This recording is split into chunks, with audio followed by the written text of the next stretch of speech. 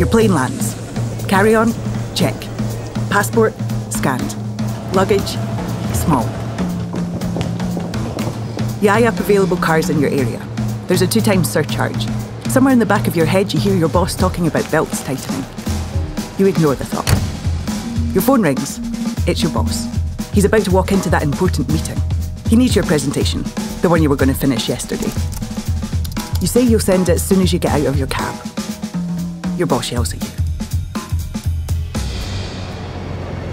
Should have taken the airport bus. Your plane lands.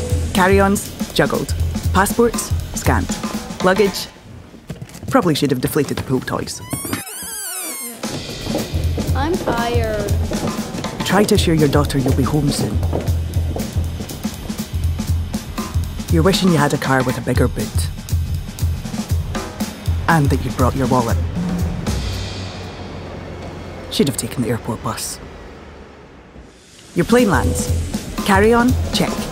Passport, where is it? Luggage, a struggle.